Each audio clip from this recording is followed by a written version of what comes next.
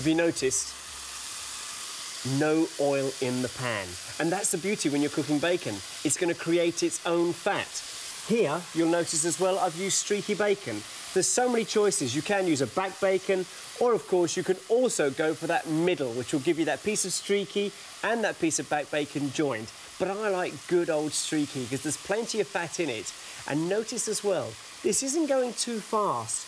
And you need it on each side about 2 to 3 minutes. You can get it nice and crispy. But during that time, the water will almost clarify out of the oil and you'll be left just with a neat bacon fat at the end, which is really tasty. Don't shake the pan around. If you shake the pan around, it'll get very cold very quickly and it'll boil instead of fry. You see, you can still hear that fried sound. So now we're going to leave it for a couple of minutes and then it'll be ready to turn. Let's take a look. Oh, and that looks wonderful.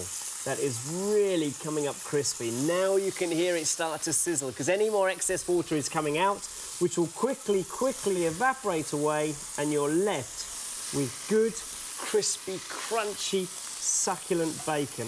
What a breakfast this is going to be. Now, another 2 minutes, and it's going to be ready to take out. And of course, the next stage is going to be just to keep it warm in the oven.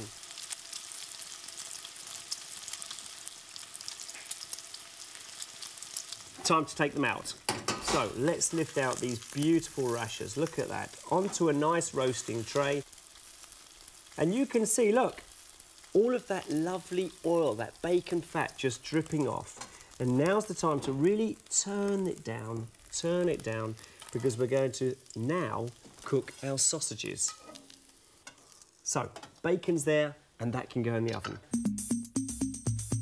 For me, for breakfast, you've got to have just a good basic pork sausage. I have to say, my favourite has to be the good old British sausage. Yeah, oh, they're classic, aren't they? They are. I just think they're wonderful, and they're so kind of like... I mean, you get these sausages from all the rest of the world, but the Great British, that meatiness about it, do you know what I mean? It's just wonderful. I feel really strongly about cooking sausages. And for me, a sausage has to be treated with the utmost respect. You have to really nurse it in the pan. You can't beat pork or pork and herb sausages for breakfast. Put the sausages in the leftover bacon fat. Then the trick is to cook them really slowly, with just enough sizzle to create the golden flavour and texture. This should take 15 to 20 minutes. Yes, that long. Now you need to turn them every 2 or 3 minutes. Here's a golden rule: never prick the sausages.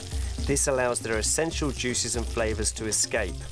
If you follow these rules, you'll have perfect sausages.